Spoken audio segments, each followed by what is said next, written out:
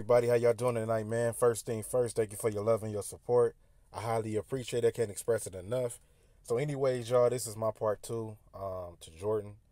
You know what I mean? And all I tried to do for a lot of y'all is do the best I can at providing more proof for the naked eye. And I just feel like after this video right here, the second part to this video, there's gonna be a lot of people that agree, and there's gonna be even more people that disagree, and that's okay. But after watching both parts of the video, just question everything that you learned from watching the video, from all the proof that I've showed, or the proof that I've said, that I've read. This, all of this is in front of you guys' face that you can find on yourself. You can find this information yourself. It's not top secret or hidden information, okay? We got to be smart. We got to be wise. So, anyways, you guys, again, I don't know about you guys, but I've already figured out how fraudulent the NBA is. And your favorite superstar is usually not that guy, okay? And I've came to the knowledge when someone asked me in my comment section, they said, do all celebrities wear masks?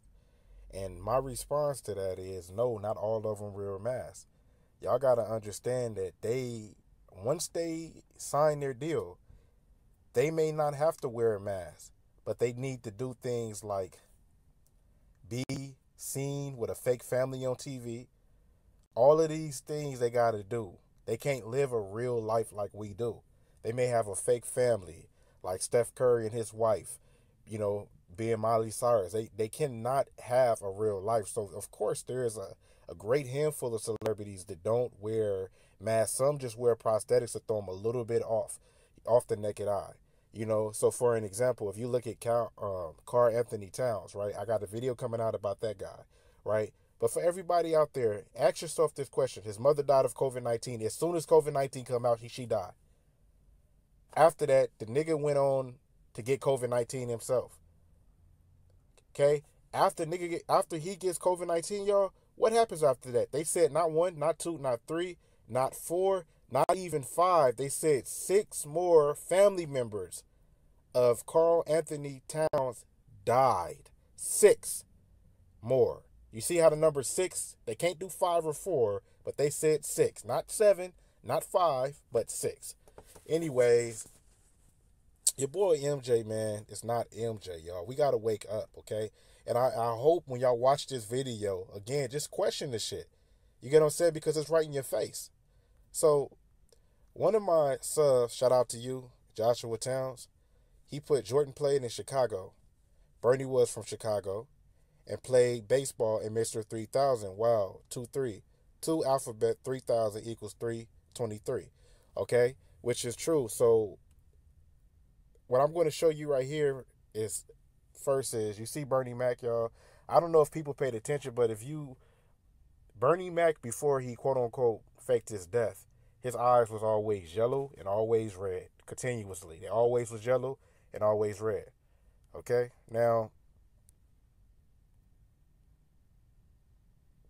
okay, I thought I put it in here, but I'll do you one better. You guys remember the documentary The Last Dance with Michael Jordan? What was the mean about? Everybody was questioning him about Michael Jordan. His eyes are always yellow or always red. They're literally almost always yellow. Okay? So if anybody's seen that documentary, it's on Netflix right now. If you haven't seen it, but if y'all seen it, y'all know what I'm talking about. Every episode, that nigga eyes was yellow. But even when you see Jordan on TV, his eyes are yellow. What's the coincidence that both of these guys happen to have yellow and red eyes continuously? So here go Bernie Mac in the movie Mr. 3000. Now, what was fishy about this movie, y'all, is that he hit 3,000 hits and retired. And found out and he retired in 1995. Isn't that around the same time Michael Jordan retired, before he made his comeback in the NBA? And what was so funny about him retiring almost identical the same year Michael Jordan retired playing baseball is that he came back out of retirement because 3 of his hits did not count. So he came back to get those hits and they finally retired his number. But what's the coincidence of Bernie Mac, right, playing baseball? Because your boy Michael Jordan played baseball the exact same time frame that Bernie Mac, which his name was Stan Ross on the movie, played baseball before he retired. So not only did they play baseball together, right, but they played baseball at the same time, retired at the same time, from a movie to real life. So now y'all ask yourself that question now. Now, what's the chances of that? Now, I really want to hear people's thoughts in their mind instead of people fucking criticism, because y'all are just only upset, some of y'all, because y'all can't accept this is the fucking truth. So again, this video might not be for y'all, okay? But again, if you don't believe me or my video, answer that question. You can't keep making excuses for these celebrities. Why would he do a movie, Mr. 3000? Why would he retire in 1995 in the movie to come back to get his 3 hits just to retire? Again, because didn't Michael Jordan do that? He retired, played baseball, retired from baseball to come back, just to come back and retire from basketball. Basketball, what, 2003, 2004? Because in this movie, I think Bernie retired 2004, and he retired from the Wizards in 2003. See what I'm saying? Like, come on, y'all. And again, with this picture right here, like I said, another episode of Yellowish Red Eyes this guy got. You know what I'm saying? Yellow Red Eyes. Another coincidence is, here's your boy Bernie right here, y'all. And I took this from a movie, or you know what I'm saying? But this is Bernie Mac playing golf. Now, I don't know if anybody follows Bernie or following Bernie, but everybody knows that he loved golf. That was one thing he talked about. In one of his interviews, he said that a lot of people don't know that golf was actually a black man's sport. That they paved the way for golf, and it hurts him because the black generation doesn't appreciate or watch golf. It's more of a white man's sport. That's what Bernie Mac said, and we already know how Michael Jordan loves golf. And again, that's Michael Jordan with the one earring. And then another person said in my comment, he said, that's old school. First of all, let me just say this to y'all. Much respect and love to y'all. Don't forget, I'm not a young nigga. You know what I'm saying? I'm 35, about to be 36 years old. I'm not a young nigga. The one earring and one ear when I was growing up means you was straight. If you wore 2 earrings, you was considered gay. That's how they did it in LA. You get what I'm talking about? That. So the one earring thing was always an old school thing. Yeah, I get it. But when you wear one earring this day and time, not too many people do that in that same, you know what I'm saying? It just doesn't, like I said, what's the coincidence, man? It's too many coincidences from both of these men smoking cigars. You know what I'm saying? Both of these men wearing one earring in the same ear, have the exact same teeth, by the way, and same lips. And then someone threw the height, and I said, look, not only is it Hollywood, they can adjust the height, but first of all, I don't know if y'all know, but first, Kobe is not 6'6". And I've seen 7 pictures of Kobe Bryant and Jordan together. And some of those pictures, Kobe are taller, and some of those pictures, Jordan is taller, which means somebody is 6'4", if they both not. Bernie is at least 6'2", 6'3". So, you know what I'm saying? They are definitely the same height. And again, y'all, it's called Hollywood. A magician would never tell you his tricks. He'll show you, but he won't tell it to you. Another thing I wanted to point out is this is the Bernie Mac show. I'm pretty sure a lot of us watched this growing up. But what is his son name? Or his nephew name on the show? Jordan. Come on, y'all. Now, for all you non-believers, right? Because my job is to help wake motherfuckers up, right? You know what I'm saying? And we're not like that. So the ones that be like, oh yeah, you know, how can somebody clout chase, right? If your page is not monetized. Y'all see my views, you see my subs, I clearly qualify. So ask yourself a question. I'm just saying, okay? I'm just saying, how can a motherfucker clout chase if I have the opportunity to get monetized and my channel not monetized? So, you know what I'm saying? This is another example how people are attached to these celebrities. Why is Bernie Mac nephew named Jordan on the show Bernie Mac? Why is his name Jordan? Why is his name Jordan, y'all? Somebody, for the love of me, tell me in the comment section that be defending Michael Jordan. Why is his name Jordan? Exactly, because another coincidence. And again, when something got that many coincidences, that's because it's just not a coincidence, it's the truth. But you don't want to accept the truth, because what really, at the end of the day, what really is the truth? I got something else for y'all too.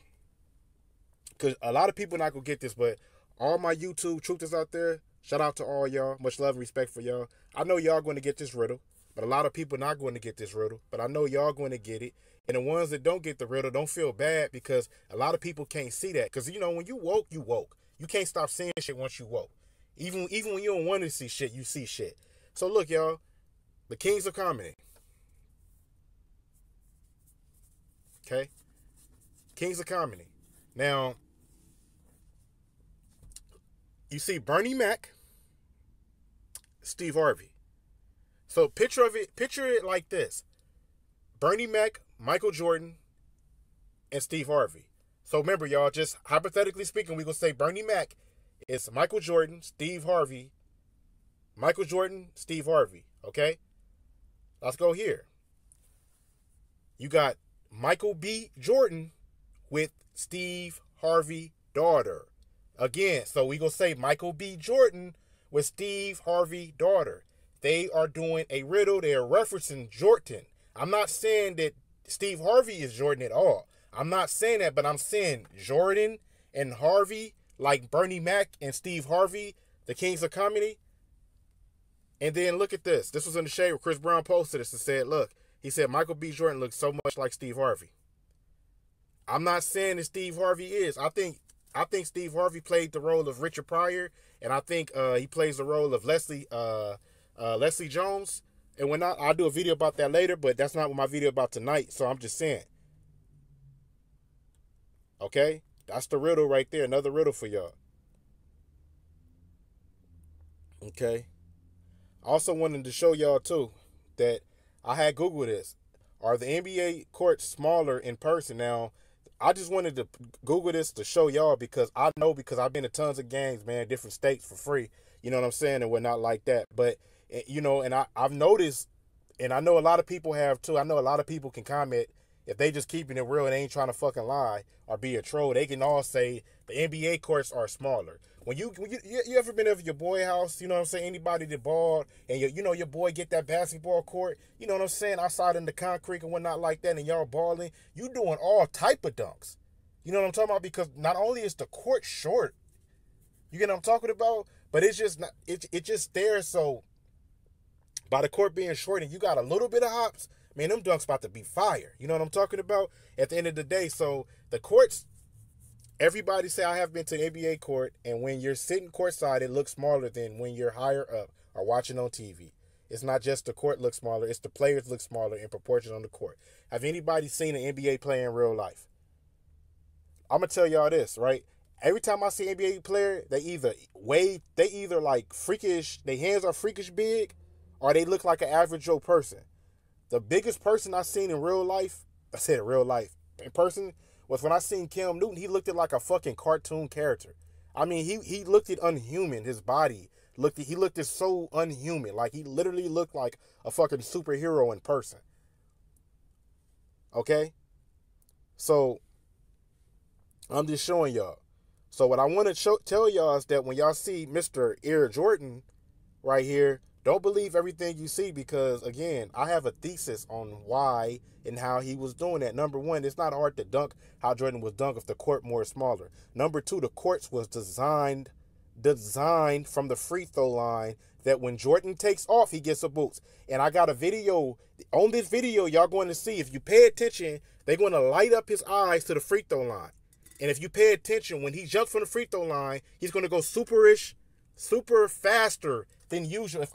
If I take off and I jump, right? I'm going to take off and I jump. I'm not going to get faster in the air as I jump because I'm already in the air. You get what I'm saying? But he's going to get faster in the air, and he does that every dunk, and nobody paid attention to that. So if you watch to the end of this video, you're going to see that. Okay? Anyways, man, y'all have a good night. Open your eyes up, y'all. Wake up. From the 87 dunk contest in Seattle. Oh, and there he goes. Baseline, the reverse. 47. Okay, I'll take the Meek dunks, and he just goes 360 tomahawk hard. And look at that. Again, these beautiful slow-mo camera shots. LeBron, this is why you have to dunk. So Wilkins beat Jordan the first round. All right, both advance to semis. Yeah, wipe the slates clean. Jordan eyeing the free throw line. Some inspiration from an NBA icon. I found the guy who started it all. Dr. J was sitting over there. He was looking at me, and he pointed, like, going back. and do the free throw line. So he did that like spur of the moment. This wasn't a planned thing like it is now. He just went back and did his thing. More than 75 feet. Just a little over the line. Just a... His younger brother Chase is holding the ball. Let's go, brother. Let me see it.